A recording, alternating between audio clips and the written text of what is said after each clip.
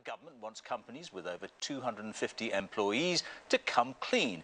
It's introduced a bill that would force businesses to publish their pay rates. But business leaders say the new regulations would delay economic recovery. Our home editor, Mark Easton, has the details.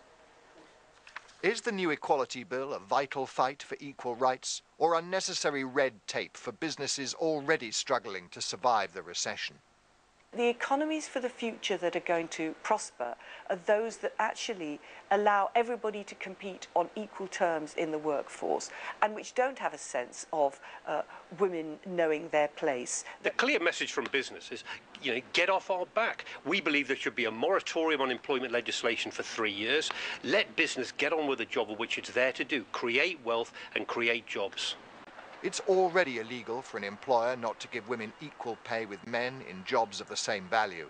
In many local councils, including Leeds, this has led to tens of thousands of women demanding a rise and back pay, costing council taxpayers an estimated £2.5 billion so far. How are you, Peter? I'm all right, love. Sue Townend discovered she was one of many female home carers being paid £7,000 a year less than male counterparts working on the bins. The result? Angry bin men were told their pay would be cut as hundreds of women received thousands in compensation.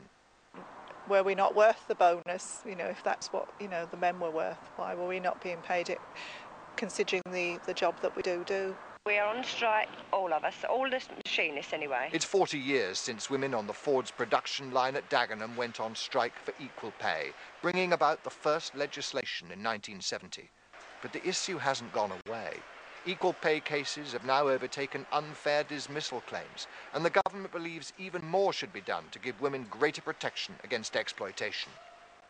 Women's average hourly pay is still 23% less than men's, a situation the government regards as unacceptable. So, larger employers may be forced to publish the gender pay gap in their organisation to try and encourage more equality in the workplace. But some argue there will always be a gap, because men and women have different priorities in life.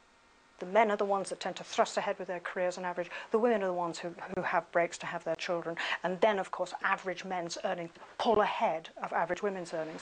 Some cabinet anxieties about new employment regulation in a recession means nothing will happen before 2013. Mark Easton, BBC News.